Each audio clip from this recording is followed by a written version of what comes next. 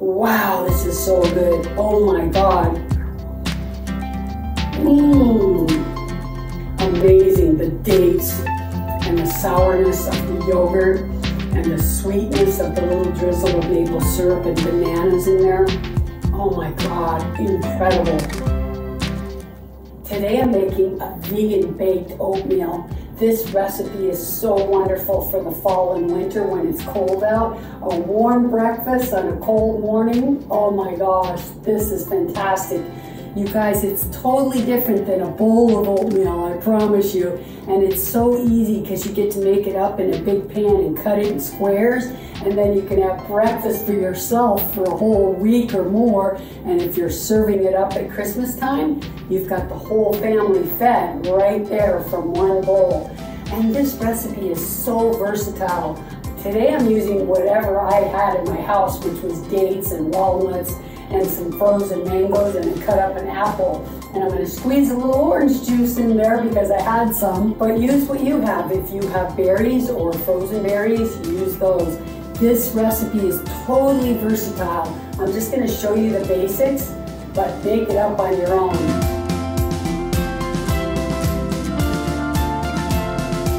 So I'm using oats, but I ground about almost half of them, not quite, maybe 60% whole and 40% ground.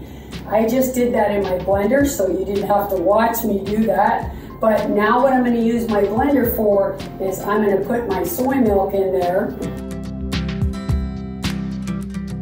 And I'm going to add a couple bananas to that milk.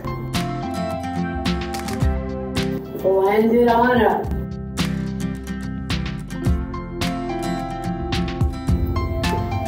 So it doesn't have to be perfectly smooth. If you want it really smooth, fine. If you want it chunky, fine. And you know what? You don't even need to do this step. You can just chop them all up and throw it in. But I like to do this because it makes it a little sweeter without using the maple syrup in the recipe. Okay, for the other 2 bananas, I'm just going to chop them in chunks.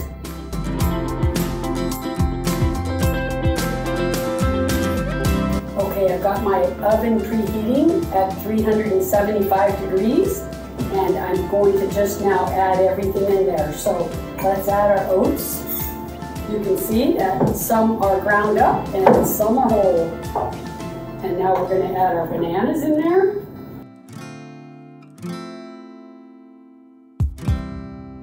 There's a mango, apple, a lot of fruit, and dates. Because I had them. I'm adding some walnuts. I like to just break them up a little if I can. Okay, now I'm going to do some cinnamon and cloves. Mostly it's cinnamon with about 1/4 teaspoon of cloves, only because I love cloves, and baking powder, and chia seeds. So good for you, chia seeds.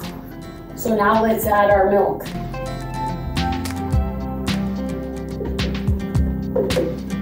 And just mix that all around.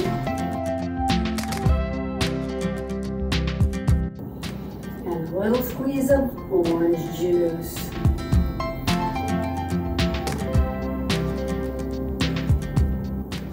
So all we do now is just pour this into our baking pan, and in the oven it goes.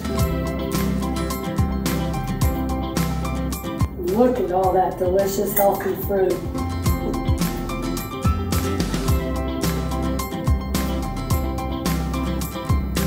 You could put some beautiful berries on the top. You could spread this with shredded coconut, but I used all my fruit and put it on the inside.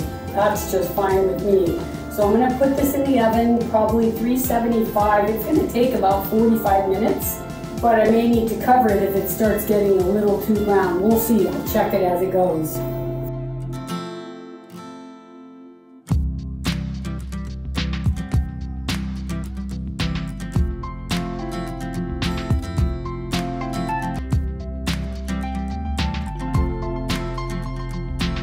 It looks beautiful, and I like that crust on the top. So if you like it with just a little less crust, then just cook it a little less. That was only about 40 minutes, and I cooked it mostly at 400. I started at 375 and I decided to up it, but it looks fantastic. Let's give it a cut.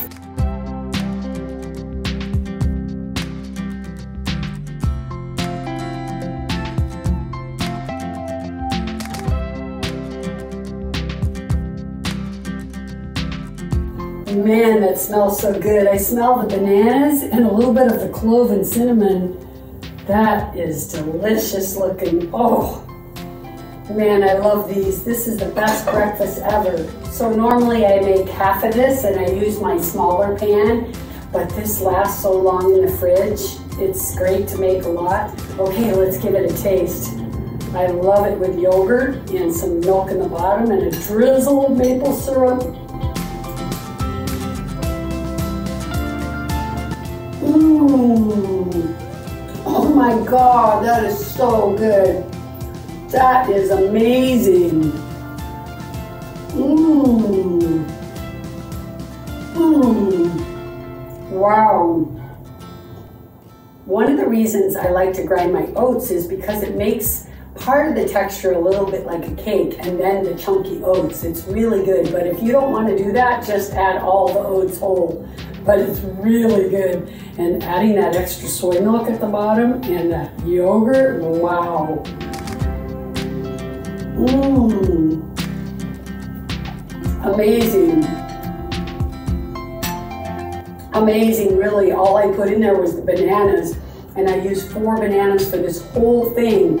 And I just added a little drizzle on the top. For the photo, you don't really need it, but I love maple syrup. I highly recommend the dates. Wow, they really, you can see the chunky dates in there. So good. I want some more yogurt.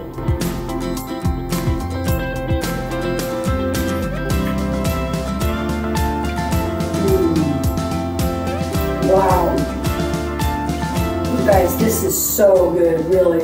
And it's so easy because you just throw it all in a bowl and then put it in the oven and go do something and come back 40 minutes later and you got breakfast all week. Fantastic. And if you love this recipe, be sure to check out my banana pancakes. They're delicious and super easy also. Fantastic. Approved. All right, you guys, have a really Merry Christmas. Maybe you'll have this for breakfast. See you next year.